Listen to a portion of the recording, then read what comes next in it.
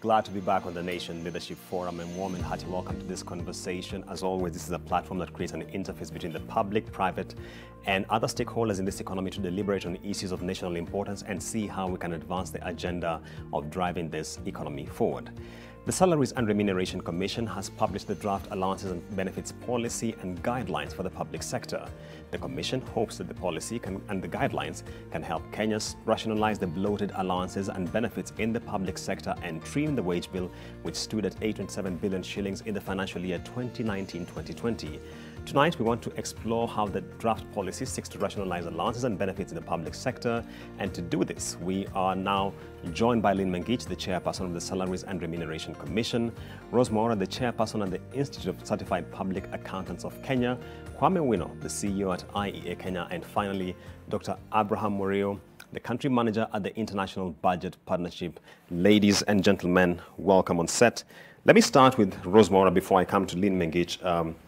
For a long time, there's been a general consensus across stakeholders, including ISPAC, that one of the challenges that we've had in this country about rationalizing our wage bill is the fact that there wasn't a coherent policy framework. When you read the draft policy, do you feel we're beginning to address this challenge? Thank you very much for having me on. Absolutely. I think we needed to address this challenge.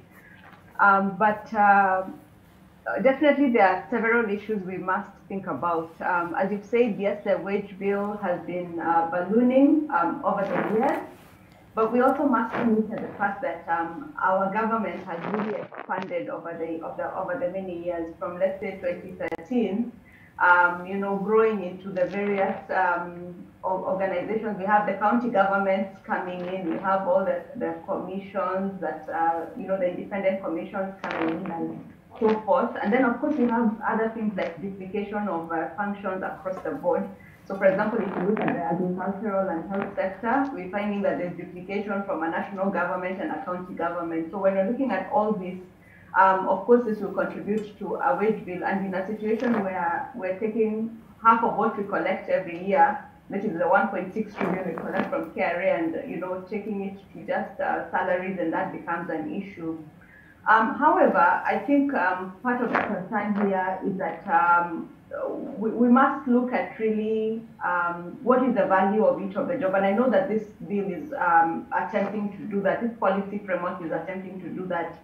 What is the value of the job that everybody carries out, and what is the worth of that job? And then, because what has been happening is that at some point the government attempted to try and pay everybody the same salary at a given level. So whether you're a driver or whether you are a professional, the government attempted to pay everybody at that same level, and this is what has brought into effect all these allowances that people are being paid.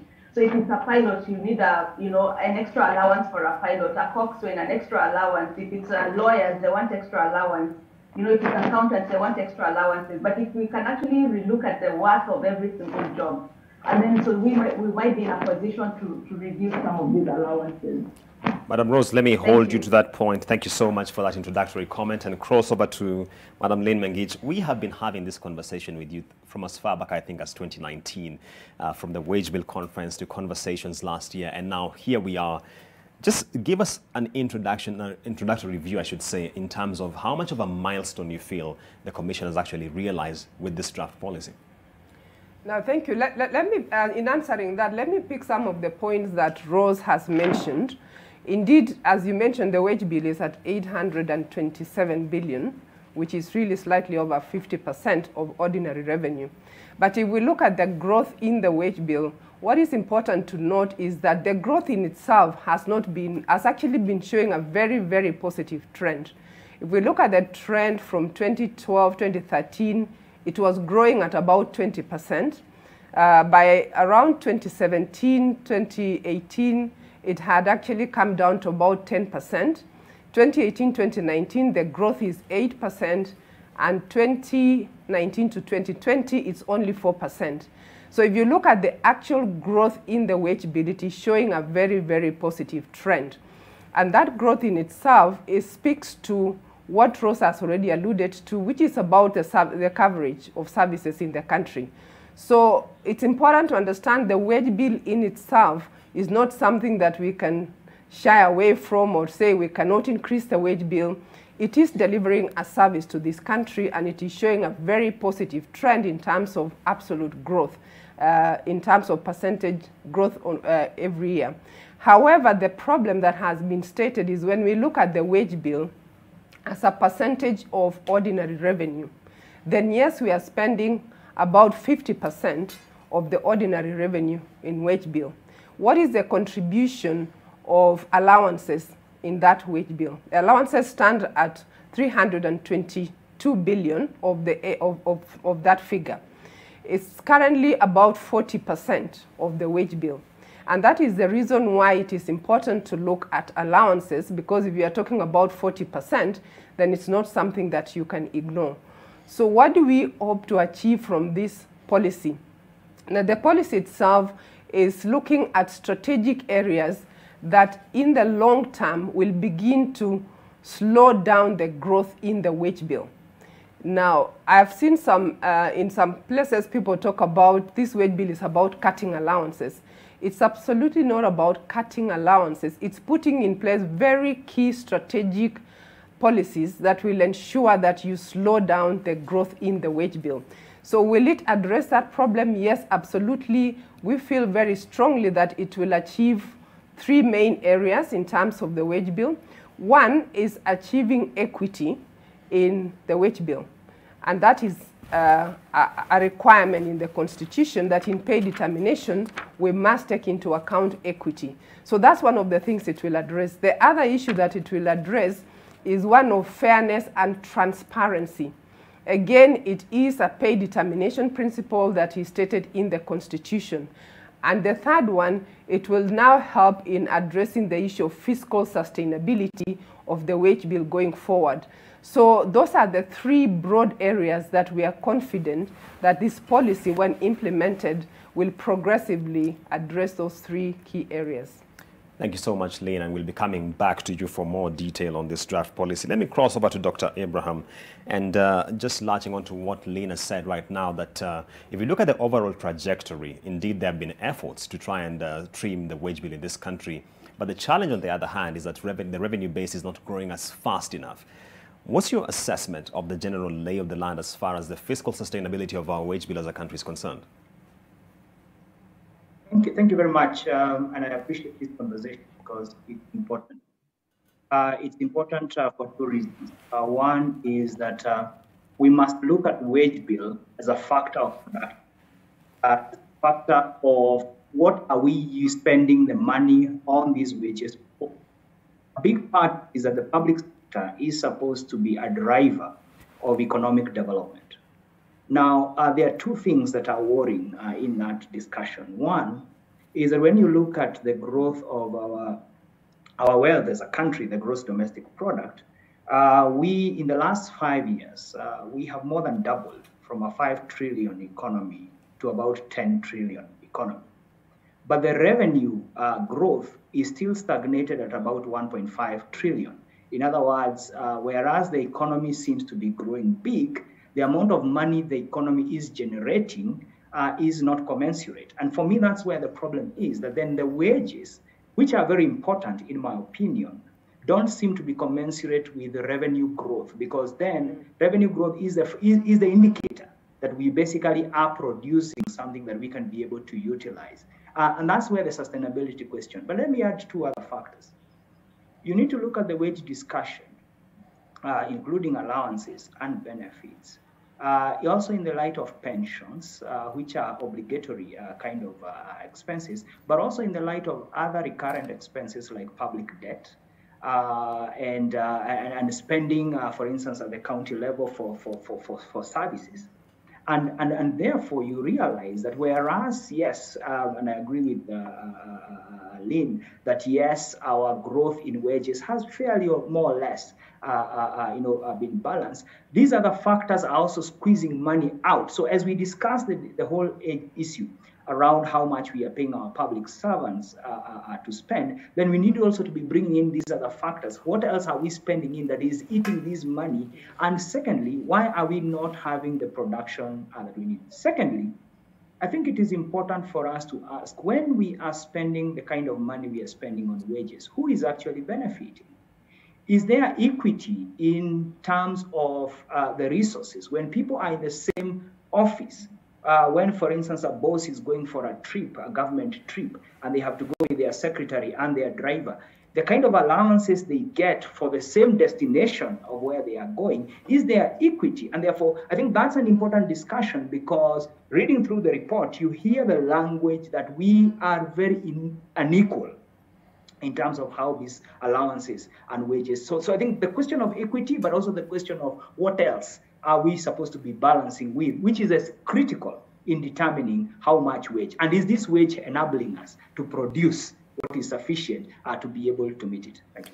Thanks, Dr. I'm told by my news director that we need to be taking a break. But before we take that break, Kwame, very quickly, one thing you said, which I think is very important, the growth in wages is not commensurate to the growth in revenues. And I think that boils down to the subject of productivity. And if you remember, one of the resolutions from the Wage Bill Conference was that we need to develop a productivity index. Kwame, when you look at this, do you feel we are calibrating this in a manner that we should in terms of productivity versus compensation? Well, I think that if you ask me anything about what the work of the SRC has been, I think this is work that's come a bit late, but nevertheless, it's fantastic in my view, all factors considered. And one of the ways is because at the productivity, at the wage conference that you mentioned, it's really starting that many Kenyans think that people in the public sector are poorly paid, because when unions discuss wages, they simply discuss what is registered as your level pay. But the allowances that people are able to take tells you that sometimes when we are discussing wage differences in Kenya, we are completely discussing two different things. So the SRC must get credit for bringing this discussion together and say, look, let's talk about what the actual wages are. So there are people who actually claim that Kenya's wages are not high because what people take home at the end of the month, which is subject to taxation, is much, much less than what those other allowances are. So that's the first. The second is, I think part of the reason public productivity matters in Kenya suffers is because the wage system has been designed in such a way that it gives perverse incentives to state officers to actually use meetings as a way of augmenting their wages. And so I think, I will not put words in your mouth, but I think Lynn is telling them, look, it's okay if we pay you one single wage, but to the extent that it's possible, if you have too many variables about how our wage is determined, the question of equity comes in, and it's even perverse, and I actually think it even generates some corruption. So those are some of the ways in which I think this report will bring us to a very important discussion that must be had about what exactly is a wage. And if people are paid poorly, instead of compensating them through allowances, just pack the wage all together and use that as a basis for paying them. Because you're paying them anyway, it's just that the other one is covert. Right, and that point by Kwame takes us to a short break. Remember, you can be part of this conversation online by tweeting at NTV Kenya at MbokoJH. The hashtag is NMG Leadership Forum. Let's get to know what you think about this subject. We'll be right back in a short while. Back to this edition of the Nation Leadership Forum, where we are discussing the draft Allowances and Benefits Policy, which was published by the Salary and Remuneration Commission in an effort to rationalize allowances in the public sector. And quickly back to the conversation, let me start with Rose Mwaura of the ISPAC. A while back, ISPAC issued a policy document, rather a position statement, I should say, regarding the wage bill in Kenya. And one of your arguments was it is not necessarily the amount of compensation, it's about the sheer size of the public sector.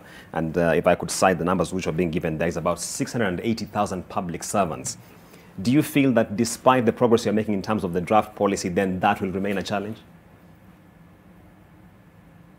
So thank you for that question. I think we go back to the issue of productivity per person and what is the worth of the job that these people are doing. So while we might have the public sector at a large number, and I'm not sure what the statistics are currently in terms of the public servants that we have. I think when we started off, I did talk about making sure that there is really no duplication of effort. And the fact that because of our new constitution and the national dispensation, we've had a lot of duplication of services. So it would be important, yes, to relook at that, to make sure that we really remove all duplication of efforts in terms of the different roles and so forth. But I also think really the key issue we're talking about, what does somebody, when each each role, when you get into the office at 8 and you leave at 5 o'clock or whatever time you leave, what exactly are you doing in that particular role? What is needed in that role from a skills and experience, number of years of training, the environment in which you're working in? All those things need to be considered at the end of the day in this job evaluation, because we're saying the main problem we have today is that we have retained that very low basic salary and trying to give everybody the same basic salary. And then we have cobbled on top of that all these allowances, and a lot of these allowances have been quite discriminatory, not fair. So you find, for example, if you're working in the police service, the police might get, let's say, a police allowance because they're deemed to be the core, that's a core function, but accountants and anybody else working within that will not get any allowances. The same thing happening in the health sector, same happening in the legal sector. You find that if you go to the state council office, the state council, they'll get all this, what you call other additional extraneous allowances, including non-practicing allowances, but yet the same accountants who are working there supporting, let's say, the office of the DPP, supporting the Attorney General, will not get some of these allowances. So I think a lot of this is really, we must look at one, we need to rationalize in terms of the person. So if you're talking about the number of staff, what exactly are they doing and how many do we need? So that is important. But secondly, we must also look at redefine what is the worth of every job and we look at the basic salary. So there's no need of having a basic salary that is worth, let's say, 40,000 shillings, and yet you then have another allowances worth about 100,000 shillings or whatever that number is. We've seen from this report that those allowances are from 40% to over 100%, because we keep on adding these allowances because somebody has some other special things that they're supposed to be doing or have some extra responsibilities. Okay. Well, as part of the job evaluation, it's very important that the SRC must relook at what is the worth of every job, what is required of that job in terms of experience and all these things, and then come up with an appropriate basic salary. Let's not lie to each other that every single job can have, at a certain level, can have the same salary. This is what has led us to where we are. And let us all be fair as well. Let us not have some people being more special than others and being given certain allowances and yet others. And I'm talking specifically about people like accountants who are denied quite a number of allowances, because they're not considered core and for some of these areas, and yet others, let's say doctors, legal officers, and so forth, continue to get. So we need to be really fair across the board. And it's very good that I had Lynn talking about fairness and equity and all that, because then it's important that we do all these things. Let me hold you there, Rose Maura, regarding that issue, and cross over to Lynn. Lynn, I'm sure you'll want to respond to a couple of issues raised there, but one of the elephant in the room subjects regarding this draft policy is the proposal to cap the ratio of allowances to gross salary, I should say, at a ceiling of 40%. And the big question here is, how did we arrive at 40%? Right, to answer that question, let me pick some of the issues that Rose has raised, because it's actually around the same discussion. So from what Rose mentioned, and it's in the document that we've published, you'll find that today when we talk about the pay of a public servant, most likely they will talk about the basic salary, but they will not mention the allowances, which account for more than 100% of the basic salary in some cases. What that does is to distort the pay. And as Rose rightly said, it means that for certain professionals, because your pay is largely basic salary, someone doing the same job who has probably another 3, 4, 5, 6 allowances, although you are at the same grade, your take-home is not equitable.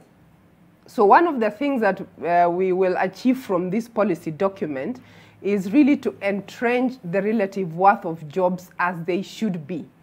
And starting from this third remuneration cycle, as we carry out the current job evaluation, we will be looking at pay from a gross pay perspective, not from basic pay.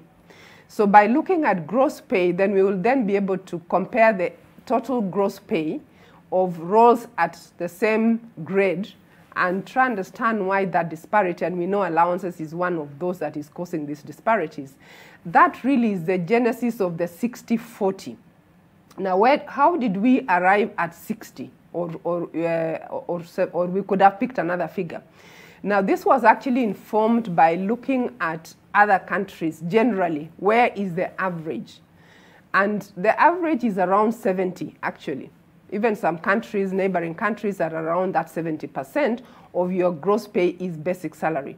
But given where we are today, where on average you're looking at 48%, then we then took a view to start with around 60%, because even for that, it is ambitious even for our setup, given where we are coming from. So really that is what is informing the 60%. Ideally, it should be around 70 if we were to use the global benchmark of where we should be. Now, why is this very important?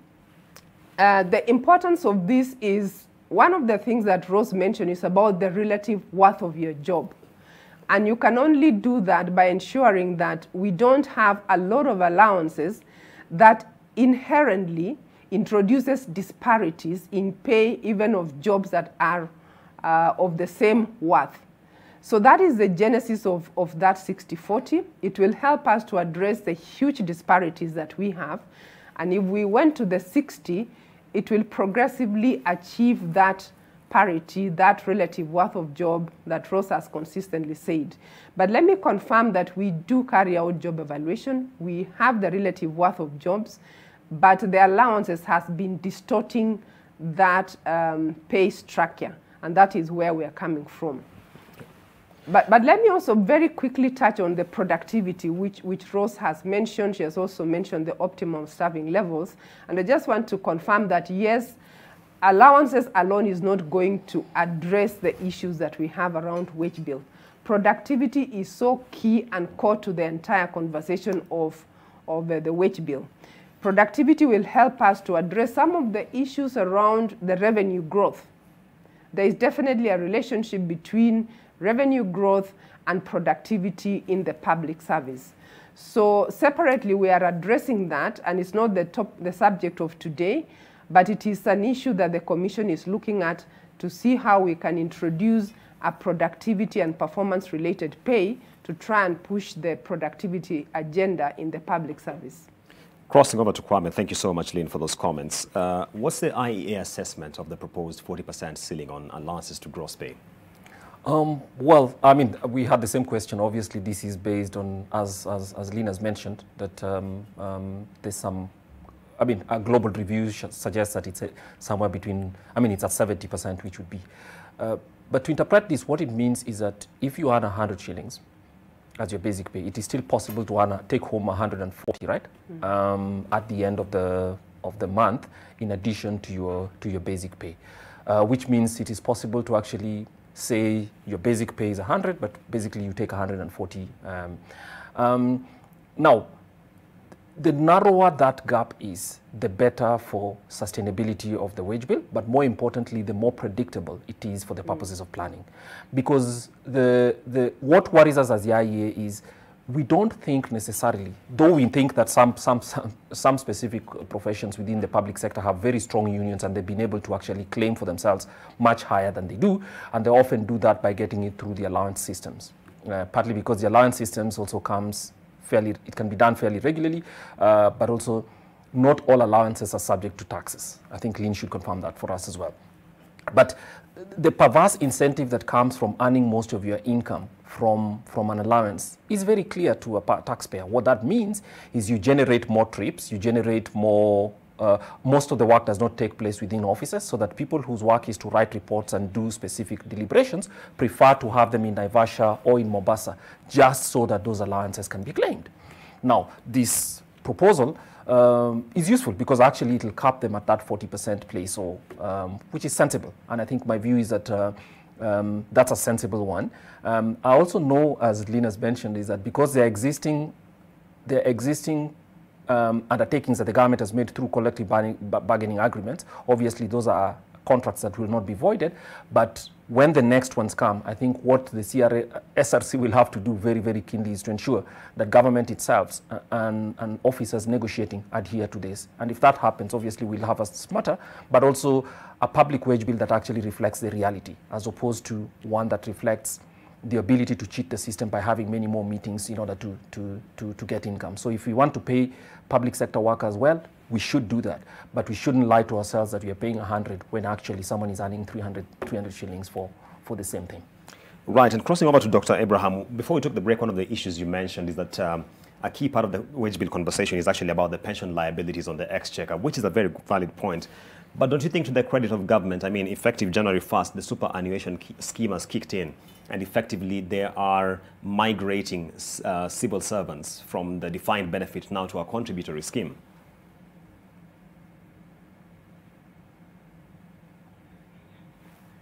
Thank you very much, Julian, for that. One of the things that we know very well is that pension is a great obligation, a heavy obligation. Again, in just about the last 5 years, and the history is well known because of when we did the structural adjustment programs and the retrenchment in the 80s, a big population of the civil servants have retired or are retiring now. And the weight on the exchequer is fairly heavy. We've moved from about 54 billion just 6 years ago to about 132 billion this year. And listening to the Treasury CS, there's even been delays in processing those amounts, and anybody who has talked to a pensioner knows that it's taking almost about 2 to 3 years to be able to process and to be able to access your pension fund. So I think moving to a contributory scheme is key, and perhaps the way to move to a contributory scheme that is functional would be, for instance, to say that a good way to address the whole issue around allowances, because as I listen to colleagues, including my own parents who are former civil servants, is that allowances seem to try to bridge a gap for poor basic salaries. Isn't it time to actually undertake a process of improving the kind of salaries? Now, remember that we are talking about a workforce that is critical for the country, but that only accounts for just about 4% of the total formal workforce in the country, if you think about it, and spending the amounts of money that we are spending. Could that actually be a way to translate this to better basic salaries as way of as we know them today, and therefore play down on the kind of allowances and benefits, and they have their place, and I completely agree. I think they have their place, and therefore civil servants then get to contribute and they have an incentive.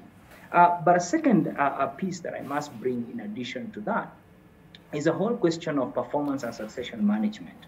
Which also has got a lot of bearing in the discussion we have today. Now, performance management was established as a way to be able to ensure that we are able to reward our civil servants for work done. And basically, we are obtaining value for money. All organizations do that in private sector, in non-profits, in the NGO world, we do that. And it's critical that then, therefore, there is an incentive. First of all, that if I perform well, I am able to grow in the scale, I'm able to basically earn better. There's an argument about attracting and retaining great talent within the civil service. Again, that will be addressed in a process where basically performance is rewarded, is celebrated. But what you see with a lot of the allowances, and I think Kwame did allude to that, they become an end in themselves. In other words, I go to participate in an activity so that I earn an allowance. But what is the basic value of that? But before I pass over, I think there needs a discussion on the rationale of the allowances before even we say we need them at 60%.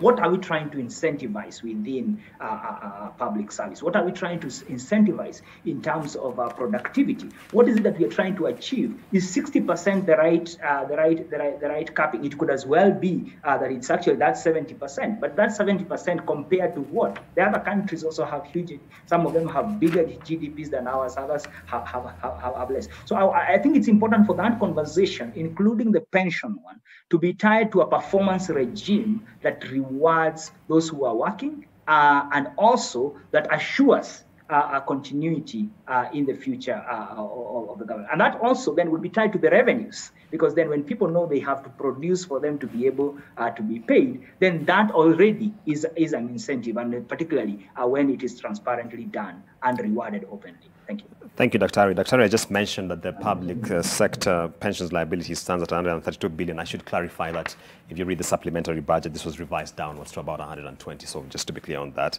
Let me cross over to Rose Maura, and clearly there's a contention here about the basic pay is not well compensating. And if you speak to many people, and the feedback I'm seeing online is that salaries in Kenya, particularly in the public sector, are not graduated to reflect changes in the macroeconomic environment in things such as inflation. What's your assessment of this, Rose? I think that's what we're all saying here. We're saying that that basic salary, and I think I like what Abraham has just said, that basic salary has been kept at such a low, I guess, amount. And then to compensate for that low salary, of course, without maybe the necessary, changes based on the changes in macroeconomic factors, then that low basic salary has then now been augmented, here and there by all these other allowances. So you find that somebody is getting, various types of allowances, mainly for, doing their job. So maybe if it's a policeman, they're getting policing allowance. If it's maybe it's a lawyer, or if it's a doctor, they're getting a medical allowance. So the question we're saying today, and what we think is the right thing to do, let's have a proper job evaluation that takes into account all these things. What kind of job do you do? What kind of experience do you need? How many number of years do you need of training? What kind of environment? What kind of hazards? What kind of risks? What talent retention do we need? Somebody was telling me today, for example, if we think about the coxswains who drive the ferries, I think most of them have been poached to go somewhere else, isn't it? Because, we're not looking at that talent retention. So let us look at all that and then offer a proper basic salary, so that we stop this whole thing of, giving all these different allowances because of somebody's roles and responsibilities. Then let us all, of course, we know that there are certain things that we must give allowances. Maybe we must give allowances for housing, maybe for facilitating people to travel and to do all that. But then also let us be fair. Let us not be discriminatory in terms of these allowances. Some cadres of staff get certain other other allowances, and yet others do not. So really bringing in the issue of fairness around this will become very, very important. And of course we know that it's going to have an impact on, let's say, for example, like pension, because perhaps one of the reasons why the basic salary has been kept so low is so that when you calculate that pension as a percent of basic salary, then it's on a low base. And of course, if you increase that basic salary to be at least 70% of your total allowance, then you might, and then you find that even some of our retired civil servants, some of them are living on, penury because of their pension is so little, because it's being calculated on whatever they were earning. Yes. And yet when they were working, they were getting this huge number, this salary, because it had another, a larger amount. In fact, I've been getting messages from my members at the institute asking, what are these allowances you people are talking about? But that's also because of the discriminatory nature of the allowances. Some people get those allowances, other professionals don't. Let me hold you at that, Rose, and I must really come to Lynn at this point. A question which has been asked, Lynn, is about how do we rationalize, how do we explain the allowances, even before we talk about streamlining them? And to answer that, I would just like you to latch onto this. The draft policy proposes 5 allowances: house allowance, commuter allowance, job-related allowance, task-related allowance, and labor market adjustment allowance. Maybe if you could walk us through the rationale behind those 5, would be a better place to really understand why we need to streamline them. Right, let me start by saying that currently the allowances we have, based on a study of 2019 carried out by the Commission, we've got about 247 allowances. Now, if you are trying to look at 247, the first thing is, are they really unique allowances, 247? And the answer is no. These 247, some of them is a question of different nomenclature, but they are given different titles and different rates. So you will find an allowance, for example, in what we have said in the policy will be restructured or renamed. So there is a set of allowances that will just be renamed because it's just a nomenclature issue. But there are also those that are restructured. You're paying the same allowance for, you're paying different allowances for the same thing. Now that's where we're talking about restructuring those allowances. So when you look at the sheer number of 247, what this policy then opts to do is to cluster them to those 5 areas. The purpose of that clustering is so that we can now begin to actually manage those allowances with an aim of finally trying to see how to collapse them into smaller number of allowances. But we have purposely looked at 5. The first one, house allowance, is because the Employment Act does state that an employer should provide an house allowance. Although the Act also acknowledges that you can consolidate into consolidated pay. So that's why it remains a standalone. Commuter is also a very specific allowance that cuts across the entire public service. So you'll find that those 2 cut across. Now from there, all the others are unique to different institutions. So we therefore clustered to 3 other main broad areas based on why they are being paid. So when we looked at the 247, we then came up with actually 3 additional to the 2 of housing and commuter. And these speak to task-related. And task-related allowances are specifically allowances paid for a short-term project, a task that has a beginning to an end, it's addition to your job. A classical one is, for example, the task force allowance. So those are task-related, and there are quite a number. Then we have those that are job-related. Now, job-related, and Ross mentioned quite a number of these. These are allowances that is actually to do with your job. If I pay you a prosecutorial allowance or a medical allowance or a police service allowance, and that is your job. This allowance that ideally should be part and parcel of your job and should be part of the relative worth of the job as assessed through a job evaluation. So any allowance that is in that category are actually potential for collapsing to be part of your basic pay. And there are very many of those. Then we then come up now with the last category, which is the market adjustment allowance. Again, Rose alluded to some sectors where you compete with talent, you compete for talent internationally. Marine is one example, and she gave some examples of jobs that, that fall in that category. So we want to recognize some unique, critical, scarce skills. They are rare, they are critical, and that therefore will continue having that allowance as a market adjustment. So what all this does is basically try and compress the allowances to those categories and then help us to try and address those that need to be collapsed as part of basic pay, those that will continue being paid separately. And over time, we should then reduce that 247 to a very small number. Wow, that point by Lynn Mengich took me back to my labor economics classes in undergraduate. I think we shall take a short break. We'll be back with a lot more on this conversation on the public sector allowances and draft, I should say, allowances and benefits policy. Don't touch the dial. Welcome to the tail end of this conversation where we are unpacking the draft allowances and benefits policy. And now I request my panelists, let's keep our comments brief so that we have enough conversation going around in this tail end. Let me start with you, Kwame. A lot of sentiment online goes back to what I just asked before.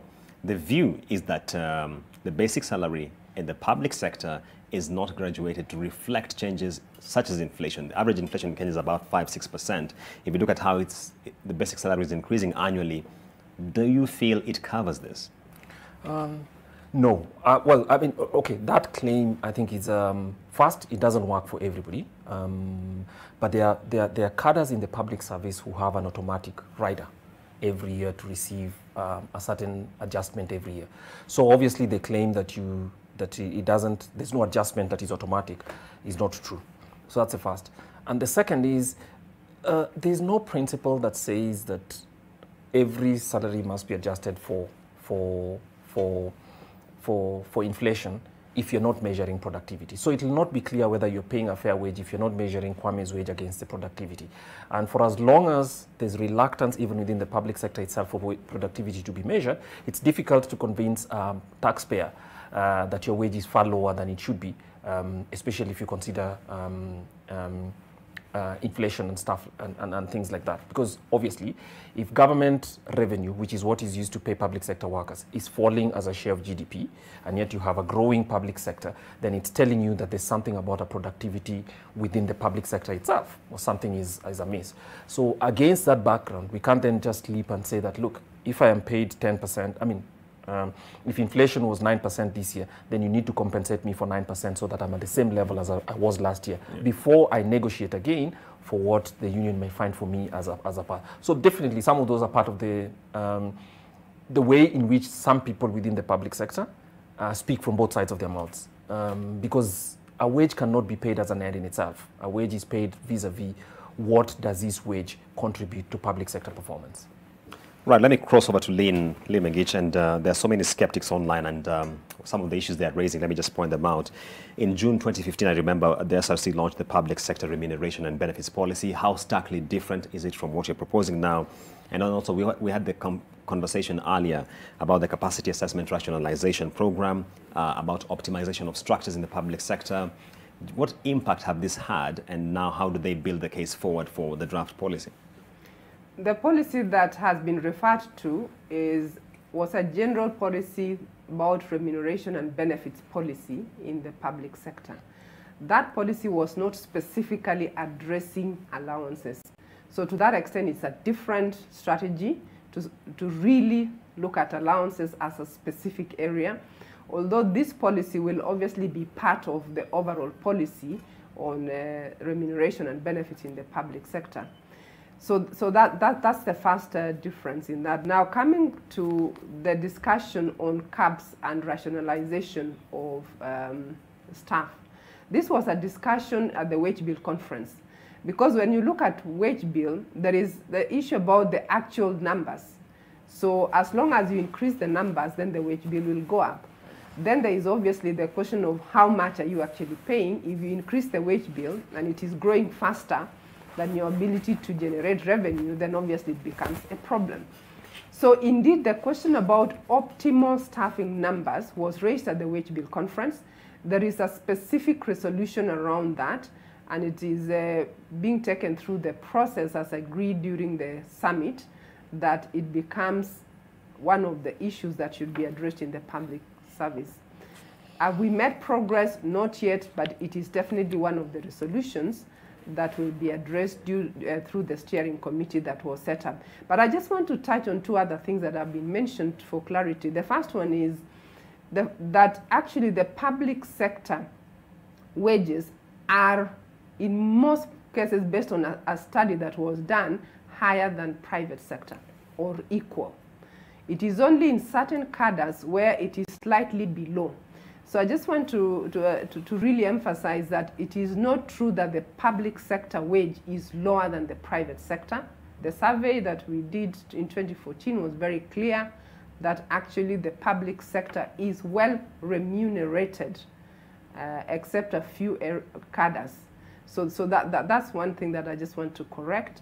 The other on Kwame, which you had asked earlier on, is, are allowances taxed? Let me confirm that they are taxed, so that we don't get the impression that they are actually not taxed. Okay. They are fully taxed, yes.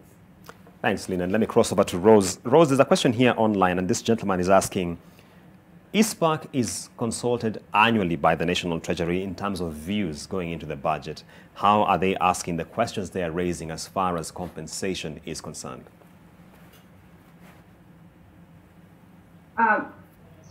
Well, I'm not sure whether specifically is this to do specifically with the salaries in terms of the budget? Yes, we are consulted, and yes, we provide our input into the whole budgeting process, and we give our thoughts on both the expenditure side and also on the revenue side. Remember, the budget is made up of both expenditure and revenues. So of course, we have seen over the years the fact that expenditure is actually growing significantly. We've had this expenditure of about 3 trillion a year for the last few years. And yet we know, as we said, our ordinary revenue has remained at about 1.6 trillion. So we're doing other things to meet the shortfalls, including borrowing and so forth. So this whole issue of the wage bill is very, very important that it's looked at. Of course, I have to say that the National Treasury does not always listen to, they're listening to many voices, and sometimes they don't always act on what ISPAC recommends, but it's important that we look at this.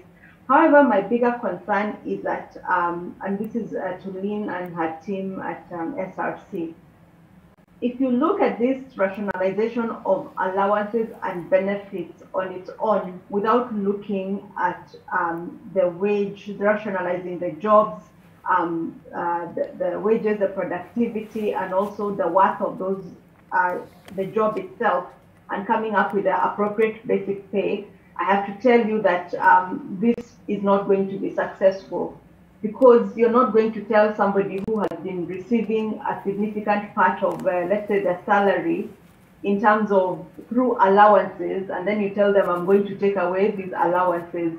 You will end up as the normal issues in Kenya. People will go on strike, and before you know it, we will not be successful. So this needs to be a very holistic way of looking at things in terms of fairness, in terms of looking at the work.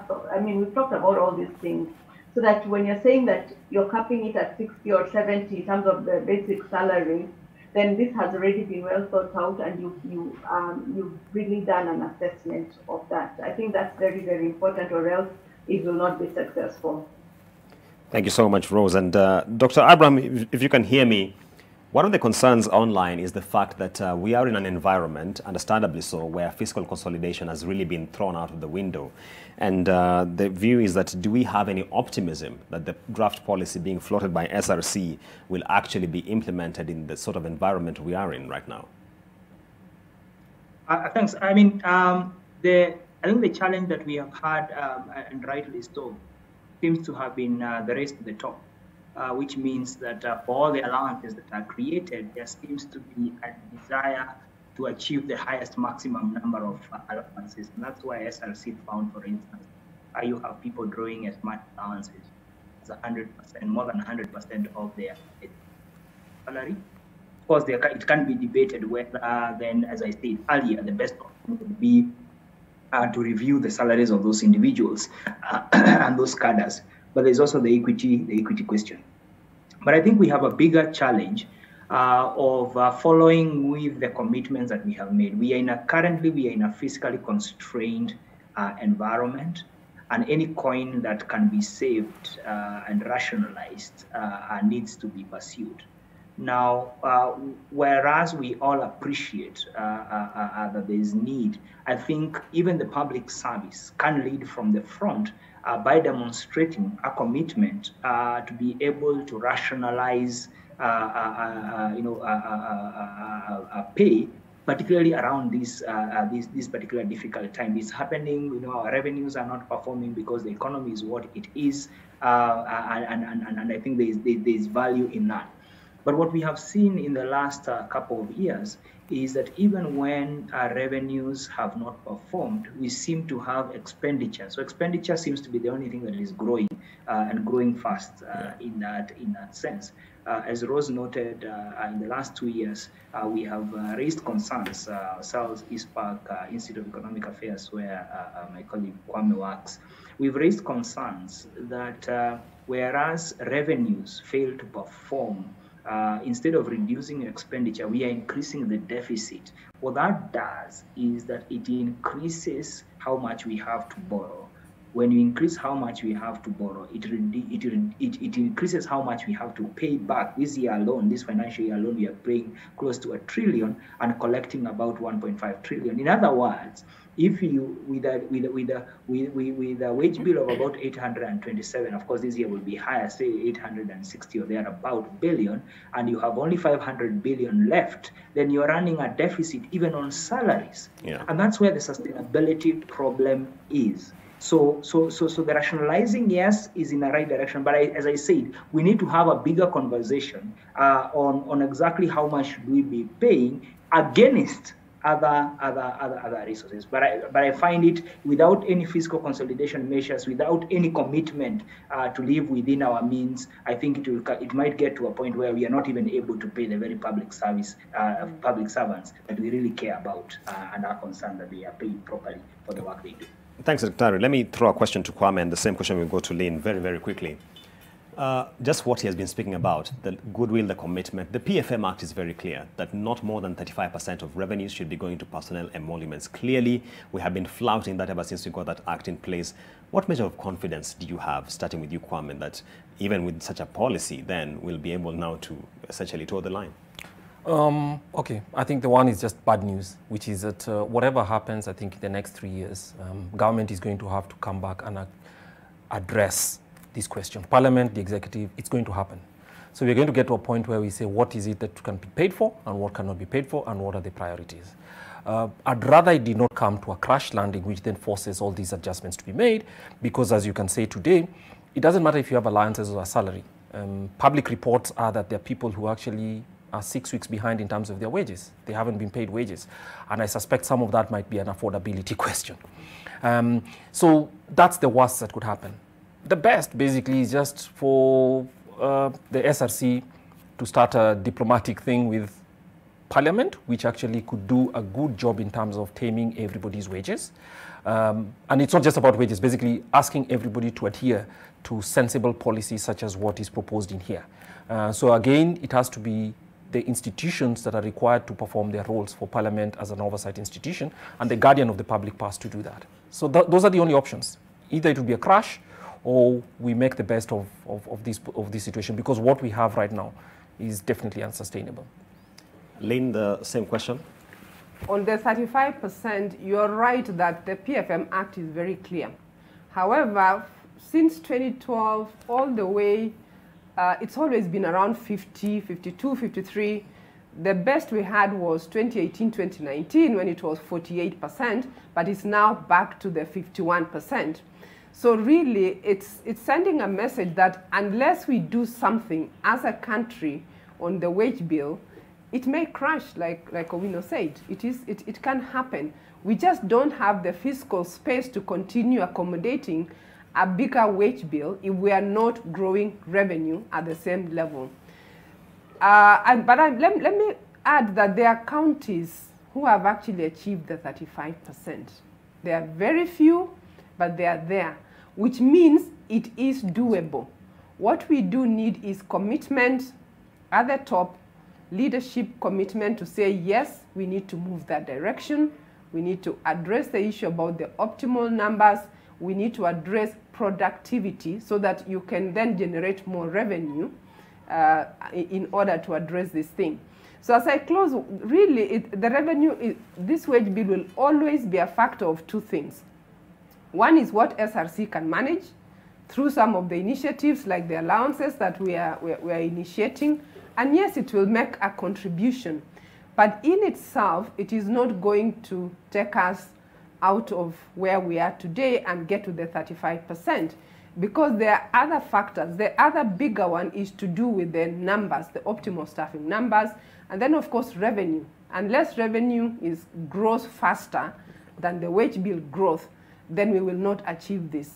So yes, we are doing our part, and it will contribute to it. It is important that we get the commitment from everybody to realize that we cannot continue on this path.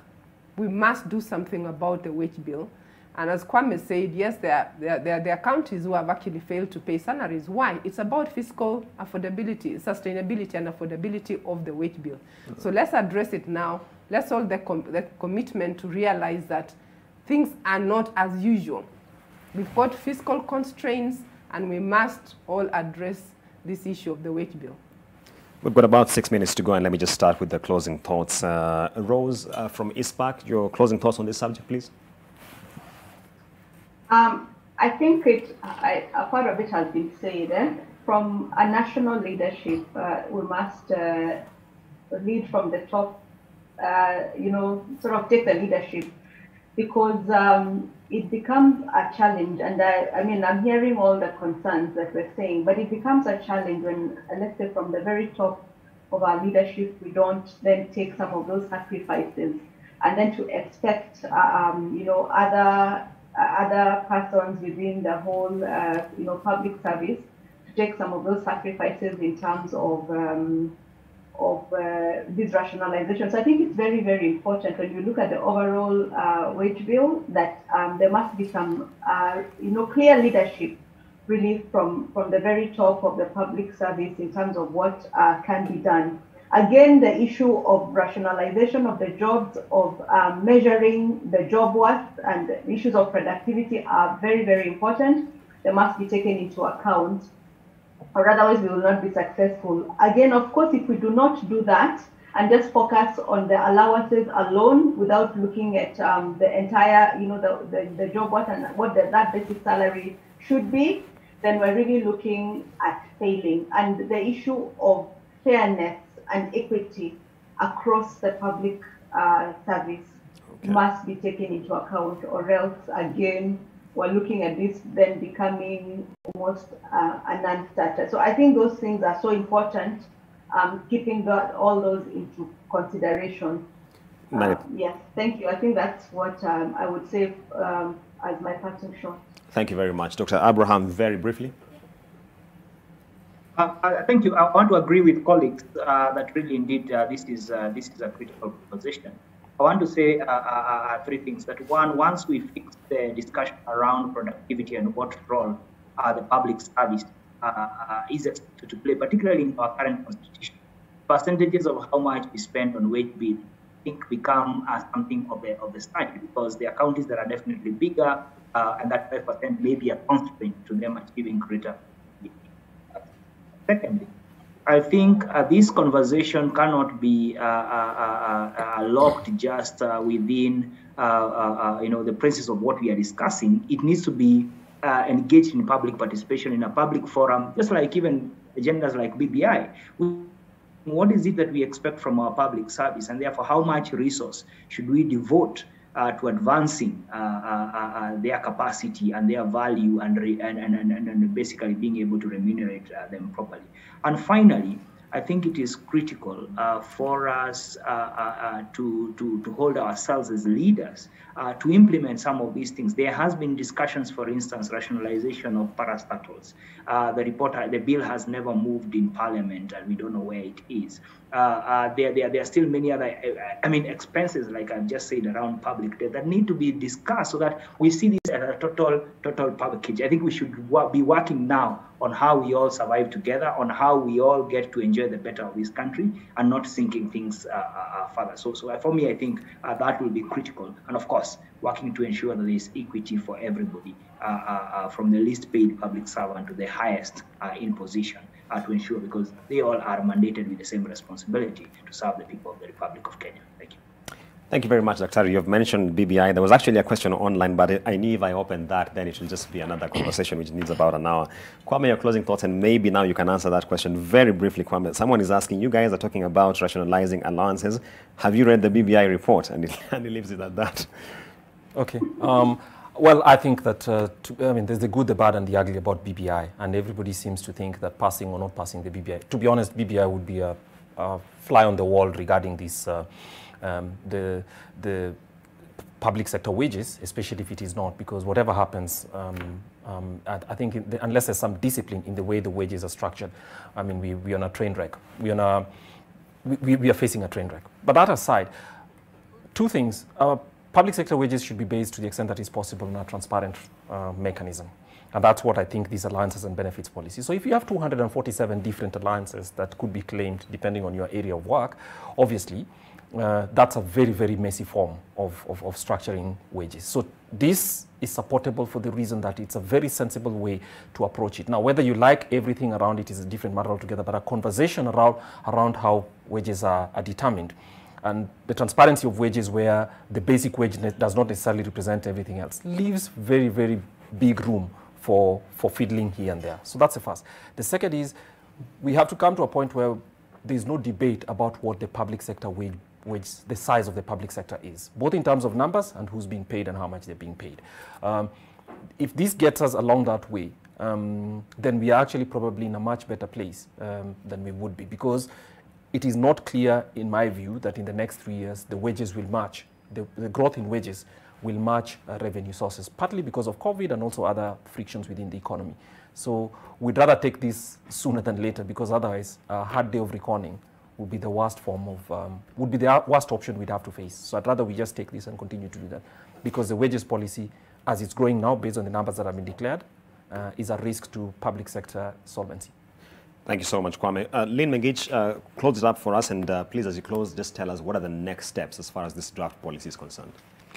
As I close, let me emphasize that one is that this allowances policy will only help us to some extent, but it is not the only initiative that the Commission is undertaking to address the wage bill. Indeed, if you were to look at the wage bill resolutions, and they are available on our website, you will quickly notice that there are many other initiatives. And I'm glad the issue about productivity has been mentioned by all the panelists today. Yes, we have a very specific resolution to address productivity. And specifically for the Commission, it is to recognize performance and productivity in reward. And that is what the Commission is committed to do, that on top of just paying salaries based on COLA, we will be introducing performance-related pay. So there are many other initiatives. Now, what do we hope to get out of this draft policy? The first one is the issue about equity that has been mentioned repeatedly.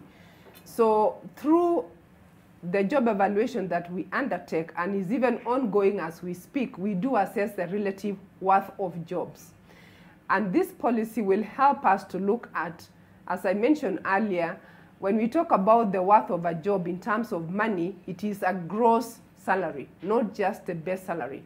So that is the first thing that we will be addressing. The other one that we will achieve is a question of disparities, which is created by the number of allowances. So it's equity and fairness, it is transparency, and it's also addressing the issue about the wage bill. So as I close, what do we expect next? This document is out there for public participation.